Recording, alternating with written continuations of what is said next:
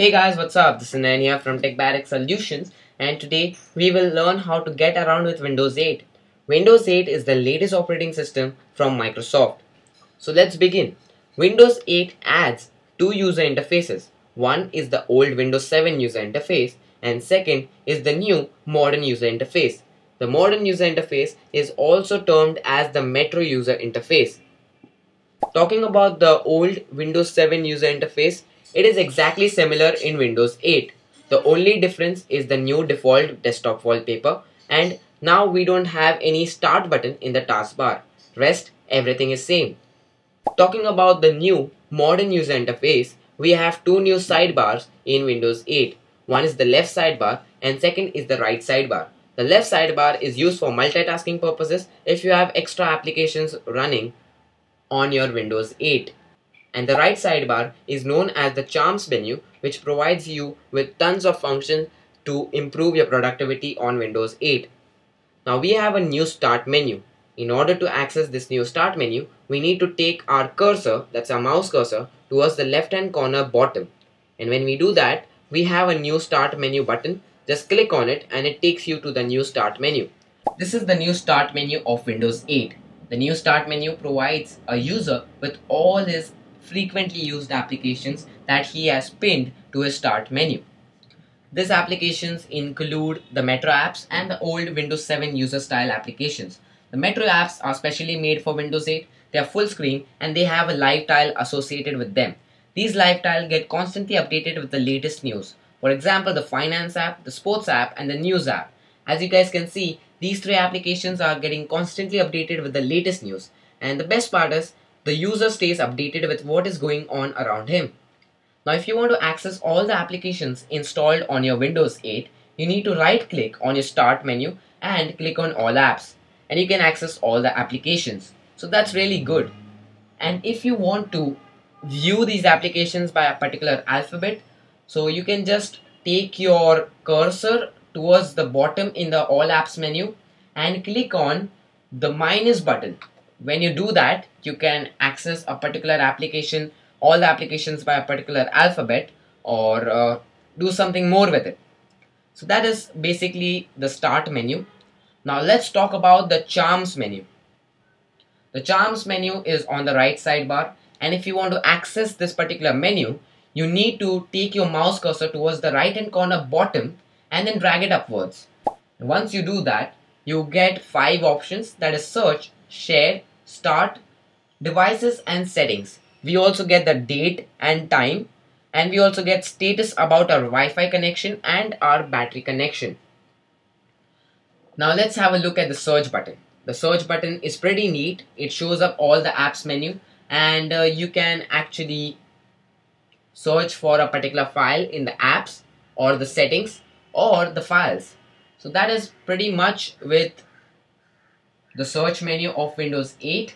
Now let's have a look at the share menu. The share menu allows you to share files with all the Metro applications on your Windows 8.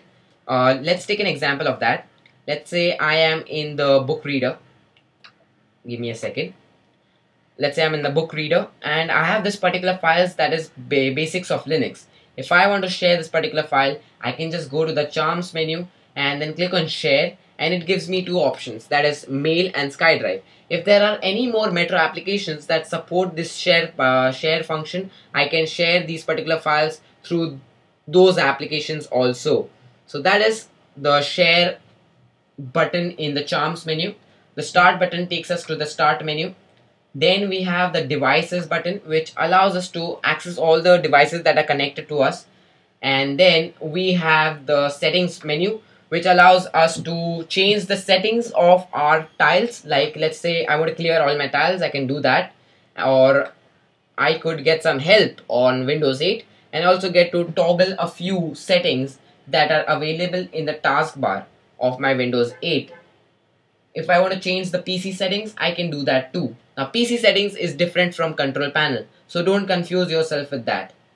Now these settings, the settings button in the Charms menu is different for the start menu and for the desktop. So let's have a look at the settings menu in the desktop. So you get to access the control panel if you are on the desktop. you get to access the personalization settings and even the PC information. So these are the 3 extra buttons that you get access to. So that is basically the charms menu, and that's how you access it. If you want to multitask on Windows 8, you can easily do it by taking your mouse cursor towards the top left hand corner and then dragging it down. When you do that, you get to open up all the applications that are running. So let's say I want to go to News app, and I can go over there. Now let's say if I want to go to the Reader app, I can do that. If I want to go to the desktop, I can do that. So that's how you can multitask. And one more amazing thing of Windows 8 is that you can actually run simultaneously 2 applications. Let's say I want to run the News app and the desktop simultaneously. So I can just drag in the News app and then put it in the corner, and I can access this particular News app. If I want to increase the size of the News app, I can do that. So it's that simple, and I can just close it by just pushing it. If you want to multitask with the Alt+Tab button, you can do that too. The Alt+Tab button will allow you to access all the applications that are running. Currently there are 3 applications that are running, and that's really cool. So there are 2 ways to multitask on Windows 8. Let's say you want to close a particular Metro application. Let's say I want to close the Reader application. I can just press Alt F4 in the Metro application, and the application will close. And if you want to close a particular application, you can even go to the multitasking menu, right click on it and close that particular application. So that's one more way.